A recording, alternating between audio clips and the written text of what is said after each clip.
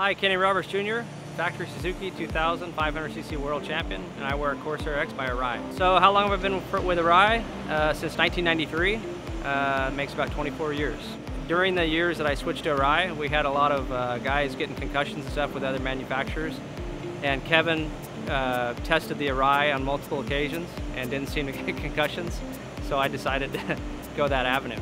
It's always been the same for me. There's never been any discomfort, and it fits me like a, like a glove. So for me, Arai, it's always been, it's nothing that I've had to worry about. So in the wet or the dry, it's just one less thing that I've had to have any issues with. So I just don't, it's something that's not there. And on a bike, if something's bothering you, it's a problem.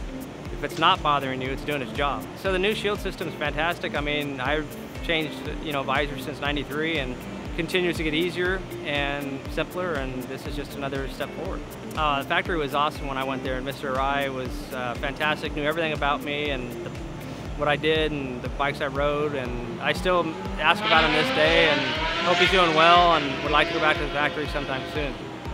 So the biggest crash I had was we were testing in Sepang, Malaysia in 2004.